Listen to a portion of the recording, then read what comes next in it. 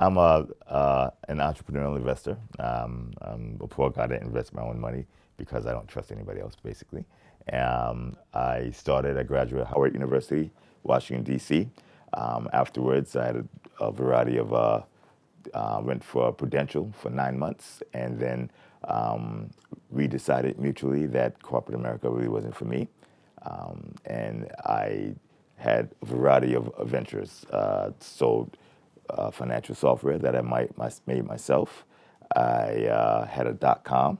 Basically, I did Google Docs and Google Drive before Google Docs and Google Drive. That's between 1993 and about 1997. I used to commute to London to try and get some of the Londoners to dig in. Didn't work. The .com bubble burst. I thought I had a very viable platform, but Bikini.com got a $30 million investment. The most I ever got was a $1.7 million offer, which, if you know the inflated prices of .com stocks, was an insult. But I did learn that you needed more than a good idea in a business model. You know, Bikini.com sold, sex sells, marketing sells. So I learned my lesson from that. And then I started investing in real estate at 2000. And during that time, we were undergoing in Brooklyn, downtown Brooklyn is where I was investing. I don't know if anybody's familiar with the area, but it's right outside of Manhattan, walking distance over the bridge. And it was undergoing gentrification, where basically the more educated sector was moving out the working class. And you had easy credit. And I'm a contrarian investor, so I went for distressed property. Basically, brownstones is what I purchased, a four-story, four-unit small apartment buildings. And I wanted something that was considered worthless by everybody else. So you buy deep in the money with a distressed asset. You add on top of that easy credit, and on top of that gentrification, you had a natural fundamental push upward. And I started buying deep in the money, and I would attempt to rectify whatever problems they were, bring it to market price, take out some equity, wash, rinse, repeat. The easy credit got easier and easier and easier, and then it turned into a bubble.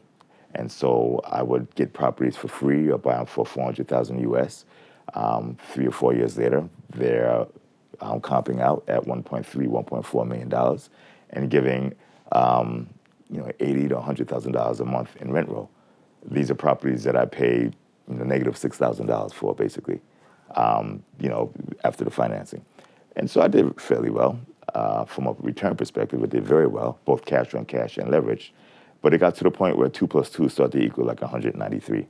And I'm not that good at math. I'm not, but I know it's not 193, right? Is that right? That's right. Okay, so you agree with me. So, and it got to the point where I said, this is going to end well. So the key was to build a portfolio for the family, pass away 140 years sometime in the future, because I plan on being here for a while, and leave it to them. But I said, it's just gotten topsy-turvy. So I sold off in 2006-ish. 6 months after the last building was sold, one got caught up in litigation and probably soaked up all the profits, by the way. So, just nasty memory. 6 months after the last sale, the market in New York collapsed. And between those 6 months, I said, I want to short everybody who ever did business with me, because 2 plus 2 just doesn't equal 193. I didn't come from the typical Harvard Business School, Goldman Sachs prop trading desk background. So I said I need to market myself. You can't market a hedge fund directly, at least back then you couldn't. And I spent an inordinate amount of money creating, hedge fund documents with a big overpriced Manhattan law firm. But simultaneously, I created a blog called Boom Bust Blog, for naming after the economic cycle that was being created by central banks. Instead of smooth growth, it's boom, bust, and every boom and every bust got more and more exaggerated. And I did my own research, because I didn't really trust sell-side research. It's not research, it's marketing and sales, support the trading desk and the investment banking desk. And my contrarian perspective wasn't well received in the beginning, but it worked. And you know why? Because 2 plus 2 doesn't equal 193. So when that 193 reverts back to mean and goes back to 4, you have compression, which is very destructive. So we called the collapse of Bear Stearns, we called Lehman Brothers, General Growth Properties, which was the second largest mall REIT in the United States. We did the European debt crisis. We did by country, by the way. We did Spain, Italy, Ireland, and Portugal, and we called them in order. We did the fall of Apple relative to Google, the collapse of Research in Motion, which was the maker of BlackBerry. So altogether, about 87 to 100 calls between 2007 and 2014. In 2011, one of my clients asked me to look into Bitcoin. I'm like, yeah, whatever, So 2012, I asked again. Look, I'm busy. I don't have time to play games. So 2013, they were persistent. I looked into it. By calling all those big collapses and having happen, I gained sort of a guru status. People thought I was smart. In reality, I just knew 2 + 2 didn't equal 194. I read the Bitcoin wiki. I read the Bitcoin white paper, and my jaw just dropped, literally hit the ground. I was in shock. I'm looking over my shoulder to make sure nobody else saw what I was reading. And then I realized I got off the internet and everybody was able to see it. And I'm like, here we have autonomous money that had its own transportation rails that was programmable and didn't rely on any centralized authority at all. Free of money-centered banks, free of central banks. This is nirvana, if you know what to do with it. So now, I'm like, this is too good to be true. So I tested the code to see if it worked. I had a program to get the stuff to compile. It worked. We created a smart contract, a digital swap that worked and cleared it on its own with no bank or broker involved.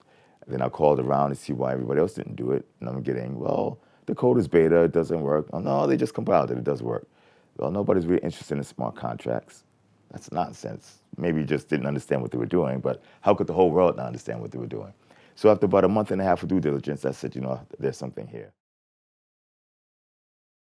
I shuttered Boom Bust Blog, and I started writing for it. Writing is very intensive intellectually, having to think a lot. I started what was basically Veritaseum in 2013, mid-2013. We cleared and settled the first functional digital peer-to-peer swap, December 2013. In April and May of 2014, we filed an application for patent protection. I believe, and I actually had my analysts check 280-something patent filings, that I beat everybody to the punch on that, including all the big banks and all the technology firms.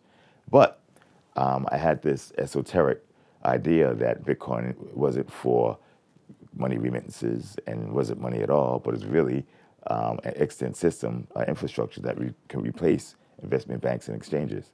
Everybody's, no, it's digital currency to send stuff back and forth and compete with the Western Union. So I think bigger than that. I was basically a pariah. I thought I was insane, et cetera. They said you should stick to finance and ignore technology, as if there's really not that big a difference. Everything is finance once money is involved. That's the way I look at it. So 2013, 2014, 2015 seems sort of weird. 2016, a few of the companies started waking up. 2017, Ethereum caught wind. They started the ICOs en masse, and people started understanding the business model, or I thought they started understanding the business model. But again, most of the startups coming through the fore were software engineers and computer programmers. They weren't businessmen. They weren't finance guys. That gave me an advantage, and then I started developing Veritaseum by moving it to the Ethereum blockchain and creating basically the world's first automated investment vehicle, fed by pure fundamental research and forensic analysis, which is what my team does. I meant to have research reports printed out, but I don't know why I said it. There was nowhere in the world I had anywhere in enough time to even find it printed out. But if you go to the front page of our website, you could download the Populous report. Populous is an invoice factoring startup based upon the blockchain. Steve Nico Williams is the CEO and the founder. And like I said, he's a UK resident. I think it's London. Is it London? Yeah. Okay, I should see him before I leave. Yeah. We have his major competitor, I guess you could call it. They're not direct competitors. PayPal, which is also invoice factoring based out of Canada. This puts the Populous report to shame. It's about 74 pages altogether. It's tour de force. Our research reports on these crypto assets are vastly superior to Merrill Lynch's research reports on Apple and Google. The PayPal report is more substantial than the... Considerably more, yes. And what's your opinion on the Populous report? Excellent. That was my question, yeah. Excellent, absolutely excellent. What stands out? The detail. So what you're looking at here if you try and compare what's out there in the industry, the only thing that comes close is WES ratings, which is qualifier rating. Okay. And if you look at that, it's a very poor implementation of what ratings should be. They're trying to capitalize on their equity subscription base. And if you look at what Reggie's got, not only has it blown away what's there, you can see that the amount of time spent on the detail and the analysis in terms of the revenue projections based on what's out there potentially in the industry is using proper metrics, proper analytics. Okay. That is not what you see in anything out there today. And I can say without a shadow of a doubt that the PayPal report is significantly, not just materially, significantly superior to the Populous report. How many pages is that? It's about 73. The Populous was about 52. These reports are real. We give valuation ranges, minimum, maximum, and likely. We give the metrics behind it, how it's put together, sensitivity analysis, comparables, the whole nine. We don't have any competition in this space. Now, after we develop the report, it's fed into our financial machine, which is Aveda, which basically takes it, it goes out into the market, it buys the actual tokens between the valuation range, and creates a model portfolio. Now, everybody can now go in, if you have Veri tokens, I can't remember, it's not an investment, it's a key to get in. I say this because the regulators in the US are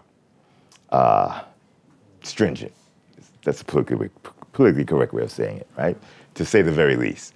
Okay, you put the key in, the Veri allows you in, then you can take your capital, your Ethereum, and in the future it'll be a fiat lock, say US dollar, euro, etc., to go and purchase the portfolio. It attempts to replicate the portfolio for you. Okay, now it's not a perfect replication because things happen. For instance, certain tokens could be outside the valuation range, so they wouldn't be purchased because they're overpriced. The price would have went up, or the bid-ask spread is too wide, or they're not available, or et cetera, et cetera, et cetera. But it replicates to the best of its ability that portfolio for you, and you can now benefit in the increase or decrease in price. As a matter of fact, you create the terms of the portfolio yourself by creating a smart contract on your own, and you change the length of the contract from 1 minute to 99.9 years, et cetera, et cetera. Very simple form, which I'll show you. I'll show you the way to work. I'll open it up, I'll pass it around. You can take a look at it and play with it yourself. Very simple interface. It's serverless, which means that there is no server that runs 24/7. Most of it is implemented through smart contracts on a blockchain. No major blockchain has been hacked heretofore, as of yet. So very secure. It runs very quickly for a blockchain app. The very, very simple interface. The trader portion is centralized, but it's not a server. It's stateless or serverless. So it just exists as computer code on a hard drive. When there's a need for it, like the purchase of a token, it creates a server, spins itself up, creates a server, executes what needs to be done, and then destroys itself and falls back down. Which means in order to hack it, you need to find out where it is, get through whatever security there is to that server farm or that cloud farm. Then you have to actually hack the server itself. And you have to do all that in the 4 to 5 seconds that it's in existence, or it's gone. If you do succeed in doing all that, which is unlikely, the only thing you can force it to do is what it was designed to do, which was to buy or sell that asset. And you would have to theoretically pay our Veri fee to do it. So, interesting system, okay? Between a fortitude of the blockchain and a serverless architecture, even the web pages that come down exist on a distributed hard drive. So it's a hard drive that's spread throughout the world on multiple computers that come together to serve the web pages when it's needed. So very simple. Most of the stuff is made by developers, apparently for developers, because most of it is hard to understand. Difficult interface, ugly, relatively. Not to be offensive to the guys, but I don't like it. And our stuff is very intuitive. You could judge for yourself in about maybe 20, 30 minutes when I spin it up. Okay, so that's the two product offerings as for right now. Research and the Veda. Do you employ your own development team, or do you outsource to a company, like a trusted company? I have both. So I employ a small team, but it's very hard to find the expertise, and I outsource as well. I treat my outsourced guys in my team very well, and we're looking to grow. Expertise in this field is hard to get, and when you go find the experts, you get a lot of the prima donna attitudes. I'm sought after by everybody in the world, and I demand, a high six-figure, income plus bonus. And the guys can barely quote their way out of a paper bag. But because they've been doing Solidity, which is the program language for blockchain, there is a lot of demand for their services. For Ethereum, okay, I'm sorry. And I've found that it's better just to hire a strong employee or candidate and then let them learn the blockchain stuff. Much wider pool. Actually, the only one who knew, when we started, the only one who knew the Ethereum ecosystem was me. And I'll be honest with you, when I was doing the ICO, I had to postpone it for a week and a half, because I had to learn Ethereum, because I came from the blockchain, the Bitcoin world. Not complex. I understand DLTs in general, so I had to pick up on basically the ins and outs of the, Ethereum wallet, transmission system, gas, etc. My lead developer at the time, his name is Patrick, he's on the site, didn't know anything about Ethereum. He had to get up to speed. It took him 2 to 3 weeks. And between the two of us, we knew the most. Everybody else was totally fresh. I hired a bunch of other people, including Lorna. None of them knew anything. Lorna was introduced to this business by me. Yet, everybody performs. All the professionals who knew Solidity told me the Veda couldn't be built. So my guys came on board, learned Ethereum, we hired some more, contracted some more, and we built what couldn't be built according to the experts. So that's a long way of saying that expertise is what we're seeking, not necessarily domain-specific knowledge. Yep. So the Veritaseum project is 1 year, 1 day old. Okay, we have a fully production-ready product. We have a full research staff. We have the best research in the industry. We have patent filings all over the world being prosecuted. We believe we beat everybody to the punch, and we're going a world tour. Full transparency. That's what our business is in an extent. So we use those smart contracts to build business logic in and replicate industries vertically. We pick finance and investment because it's low-hanging fruit. The financial industry, Wall Street and Downing Street, not Downing, that's government here, right? The city, Bay Street in Canada, Tokyo, etc., Singapore. These banking institutions, financial institutions, but Wall Street in particular, which basically was the start of excessive compensation, is the only industry where the employees make more than the owners of the company. The only industry, which is outrageous. 35 to 60% of gross revenues goes to compensation. And then their expenses of running the company, and then the owners get the rest. So I can cut that down by 85 to 90%. So what would you say is the why then of Veritaseum? What is driving you to create this innovative? Driving me personally? It's just the way my brain works. My brain, I'm an anarchist. I wouldn't say anarchist. I'm what's the more descriptive way of putting it? I'm a capitalist. That's what I am. But a true capitalist. A capitalist means basically meritorious compensation, survival of the fittest, not survival of those who are already on top, who built the moat around them, but survival of the fittest. Because I wasn't born on the top, and because I actually believe in being compensated for my due efforts and my capabilities, I thrive in an environment that rewards that. I don't thrive in an environment that is ran by oligarchs, where the vast majority of progression is based upon who you know or where you were born.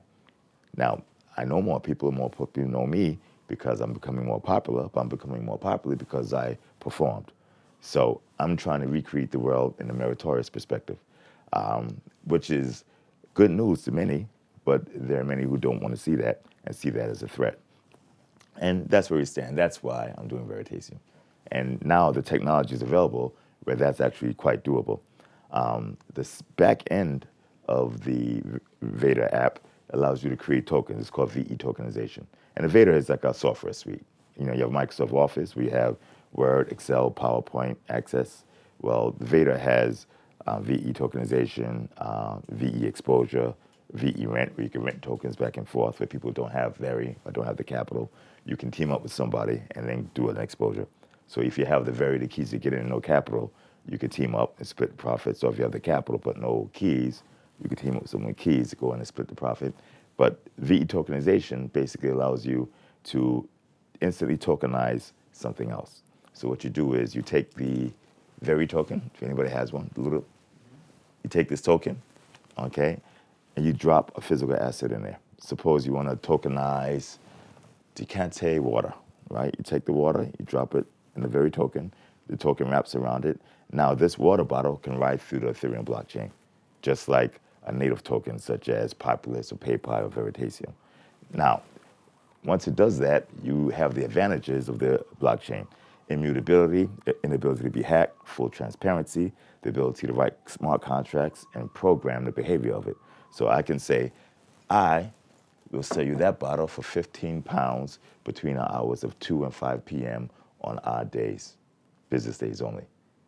And I can actually give you that bottle without taking compensation up front because the blockchain and smart contracts enforce both execution and if you escrow the capital for the deal up front into the blockchain, it enforces payment. I don't know you. I don't know your credit score. I don't know your balance sheet. I don't know your intent. You could be up to malfeasance. It doesn't matter to me because the blockchain enforces everything. So it allows me to do business with a total stranger without having to worry about anything else. So physical assets, how do you handle adjudication? It all depends on what the physical asset is and how we do it. You can use this physical, let's use this building, okay? You veritize the building by, you do something simple first of all, taking the deed, right? And in the US, I know in Africa, they call it dematerialization. What we would do is simply take the deed, you can make the deed legally in certain states in the United States, legally put it on the blockchain. So if the deed is legally now a digital asset, then we're going to keep adjudication to the side because adjudication relies on laws. Laws have not kept up with the blockchain as of yet. But most laws, most laws for contracts should apply to the blockchain. I think it's Wyoming, but I don't know. 2 or 3 states, including Delaware, has made a smart contract legally binding contract. So, excuse me? Wisconsin. Okay, I knew it was a W state, right? Thank you. So, with that being the case, you really don't have much of an issue because now you can use precedents and case law. Okay, but you still gonna have some ambiguity. In terms of just a source of truth to be able to say that the smart contract should be executed. You have an oracle, a data source. And as long as all parties agree on a data source, there's nothing to debate. An example would be stock. I take IBM stock, I put it into an LLC, I veritize the shares of the LLC. Now that IBM stock, that company, IBM stock trades through the blockchain. IBM has a stock price that is coming from, say, Reuters or S&P or Bloomberg. We all agree that Bloomberg would be the official price as Oracle. And now the truth is transmitted into the blockchain. So you could say, well, I thought IBM was priced at 100. You could say 118, but you rely on the Oracle. You've already agreed before you escrow the capital. And the Oracle is basically a software or a server that feeds information in that everybody in the contract agrees with. If you have a dispute, it's too late to dispute because you already agreed to the contract. Smart contracts can't be breached, unlike legal contracts and social contracts. That's where we're going to have an issue with the Wisconsin ruling and Delaware, et cetera, because a lot of people assume that you can unwind a contract given certain situations. Smart contracts, unless you put the ability to unwind it, can't be unwound. 2 plus 2 is always going to equal 4 in the blockchain world. You had a question? We take the token, we drop a kilogram, an ounce, a gram into the token, and now that gold rides along the blockchain. So you could take kilogram and you could send it from your phone to that guy over there. He could take it and send it to you. You could send it to him. We could do this very easily with 14-second block confirmations. We could do it for pennies. The kilogram is about $46,000, and you could send it for about 14 cents. With full transparency, everybody knows where it goes. Whenever you want to redeem that kilogram or ounce or gram, you simply bring it to the redemption window, which is me right now because it's a proof of concept. I'm not paying for a whole mechanism, and I give you the gold. It's just that simple. There are targets, you know, you make enemies, you make friends, you just got to make sure you balance it. So if you make a powerful enemy, you got to make sure you make powerful friends. If that powerful enemy makes its money by doing wrong to the other people, if you cripple his business model, you make friends on the other side. Day one, man decided to walk upright. You had oligarchies of power, socially formed, economically formed. One day, some guy, you know, probably by mistake, was carrying a boulder, fell, and it broke in a round fashion. And then he tried to pick it up and it rolled instead of him picking it up. Wow, the invention of the wheel. He did it 3 more times and he put something on top of it, and now you had a cart. And now he's able to transform more stuff from cave A to cave B than the other guy. He made more money. Paradigm shift, power shift. That family, that clan now have more power than the other one. The other one didn't cooperate. They didn't want it to happen. Mother Market doesn't ask your opinion as to when she decides to shift. Some other guy fell and scraped 2 rocks together, a spark came out, landed in dry grass, and fire came. With the invention of fire, now you could work 24 hours a day versus sun up to sundown. Then you have the combustion engine, the IC chip, the microcomputer, the internet, and now the blockchain. Paradigm shifts, and each paradigm shift has a compression of time between it. The network effect, Metcalfe's law. And so that's the way the world works. My success doesn't rely upon whether someone likes me or whether someone wants it to happen. When you develop your application, have you abstracted it from the protocol layer so that if you wanted to, you could port to a different protocol? I am blockchain agnostic, but Ethereum has a significant head start. It is very easy to find the holes and weaknesses in Ethereum after Ethereum is launched. It's been operating for 4 years, 3 years. The issue is each and every other one of those platforms are going to have similar issues, holes, and weaknesses, but you're not going to find out what they are until several years from now when they get operating. And Ethereum is not standing still. Ethereum 2.0 is just about ready, from what I understand. Honestly, I could care less, who succeeds, who fails. I know a lot of the Ethereum guys personally. Joe Lubin, who's the founder of Consensus, his office is right in Brooklyn, right where I live. He was one of the first guys I met in the business, actually. What's your understanding of the increasing the supply in order to meet the demand? Supply of what and demand for what? Ethereum. It's not your understanding. I control roughly 98% of the Veri, and I sell it to those who will add value to the ecosystem. It's really just that simple. So that number would never increase? Or? Of course it's going to increase because hopefully, I grow. For instance, let's suppose I get Nigeria to come on board, which is the number 3 or 4 oil producer in the world, between 3 and 5. Stuff shifts, so I can't memorize it. And they have the largest economy in Africa, and they have the 2nd largest exchange in Africa. So I decided they want to come on board, especially knowing how strategic Africa, and I didn't get to Asia and Europe yet because I didn't have time, or the Americas, because everybody plays a very strategic role. Covered the important one. So knowing how important and strategic that is, it would behoove me to make access available to a large amount of Veri tokens, okay, if I want to use the platform.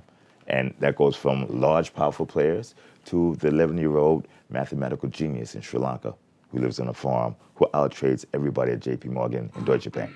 The only problem is she doesn't have access. I can give her access to the Veri token. It's not about how much you are from a financial perspective. It's about how close you align to our mantra and how much you can add to the ecosystem. I don't discriminate through any social, economic, or geopolitical lines. That's not me. I'm a black man from America. The last thing I need to do is start discriminating. Okay? But as you can see, what you guys have, it's not just a technology guy, it's not just a strategy person, and a finance person, but a person that really think globally. And it's so vast knowledge and so many different things that he can put this together. And of course, that is why I'm here, because I was taken aback and enthralled by all of his work and his geniusness. So you're not just getting technology, as I said before, but you're getting a guy that has global vision and can put things together. So if you can think it, he can create it. So I feel like I should slip her a 20. Thank you. Yeah.